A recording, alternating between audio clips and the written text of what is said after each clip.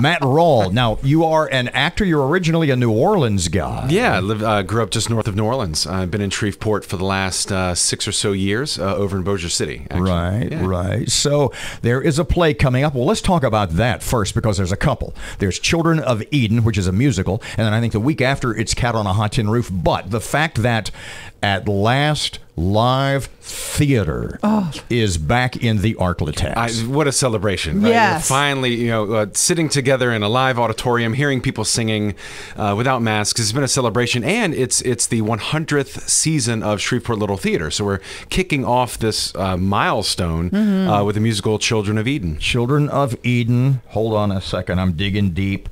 Author Schwartz. Help me with the first name. Stephen Schwartz. Yeah. It's a musical. Tell us a little bit about that. Yeah. So it's fundamentally about relationship between parent and child, or lovers or siblings, and it uses the characters from the first 9 chapters of Genesis or so. So God, Adam and Eve, Cain and Abel, and then Noah and his family. So it's not a retelling of Genesis, but it's using those characters to talk about the relationships that we're all familiar with. I am so excited because you're going to have a community choir, an orchestra.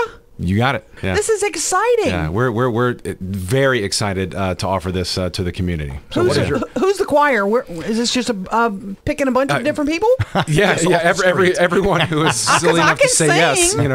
Come on next weekend, the 23rd and 24th. No, it's from area churches, area communities who have joined us, and there's orchestra. It's going to be at First Baptist Church in Shreveport, July 23rd and 24th. Let's make a point of that. This is not going to be at SLT. They're on Elizabeth. Yeah. This is going to be at where again? First Baptist Church in Shreveport. Okay. To accommodate a larger Which is an crowd. awesome. I've seen a couple of plays there and musical performances. Oh, yeah. It's absolutely incredible. It's going to be great. So ticket-wise, give us info, help us out. Yeah, the quick one-stop shop is go to ShreveportLittleTheater.com.